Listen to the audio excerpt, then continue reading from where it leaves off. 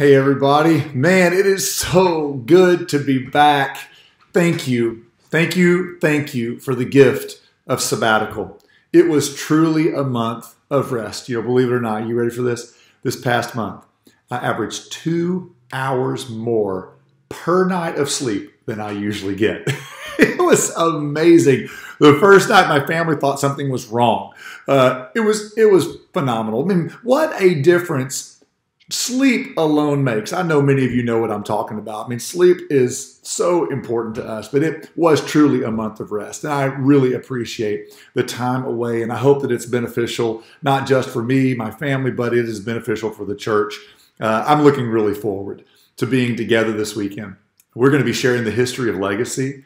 We're even going to be sharing the history before Legacy existed in order to hear and to see the full story that God is writing through us as we take steps forward in an almost 20-year dream of healing, reconciliation, and hope that, believe it or not, it culminates in our move of our Round Rock campus to Hutto in January. It is a remarkable story that is so much bigger than me, so much bigger than Round Rock, so much bigger than Legacy Church Ministry, so much bigger than Hutto, so much bigger than any of that.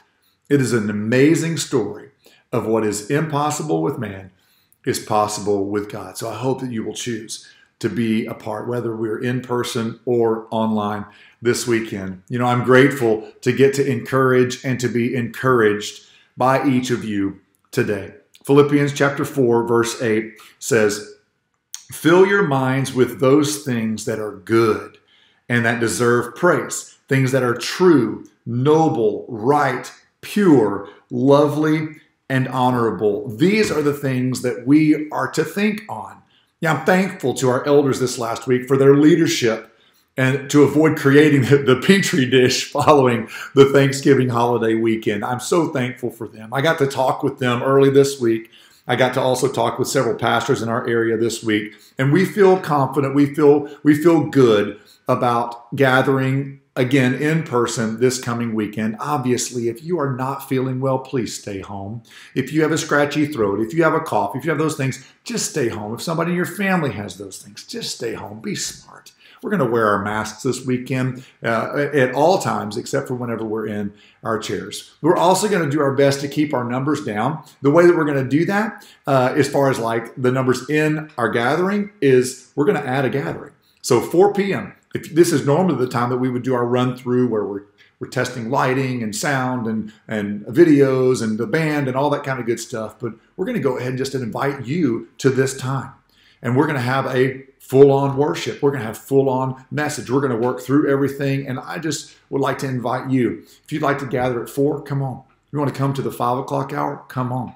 If you would like to gather during the 5 o'clock hour, that's when we're going to have our online. You would like to gather online, go for it. I want to invite you to whatever is best for you and your family. Would you just say yes? But here's the deal. Would you gather with us? It is important to be together because we need each other. We need one another as the church. We need to be reminded of who we are. More importantly, though, we need to be reminded of whose we are. And that's what happens when we get together as the church. We get reminded of Paul's encouragement to not get tossed back and forth by the waves of opinion. Man, there's so many people that are very willing to give you their opinion these days. Am I right? And their opinion somehow, some way, they think it's fact. We need to not be tossed back and forth by the waves of opinion. To not be tossed back and forth by the waves of COVID. It is a thing. We don't need to stick our head in the sand and say it's not real. But we also don't need to live in fear every day that it's going to just completely wreck everybody's lives. That's not the way that we're designed to live. We need to be not thrown back and forth, tossed back and forth by the waves of politics. Our faith is not in politics. Our faith is in Jesus. So we need to lean in to our Savior and to think the very best about people. This Sunday, we're gonna talk again about our move to Hutto. And so I hope that you will choose to be present in whichever way that you choose. In person at 4 o'clock, in person at 5 o'clock, online at 5 o'clock. I can't wait to see you. It's going to be good to be together. Love you guys. We'll see you then.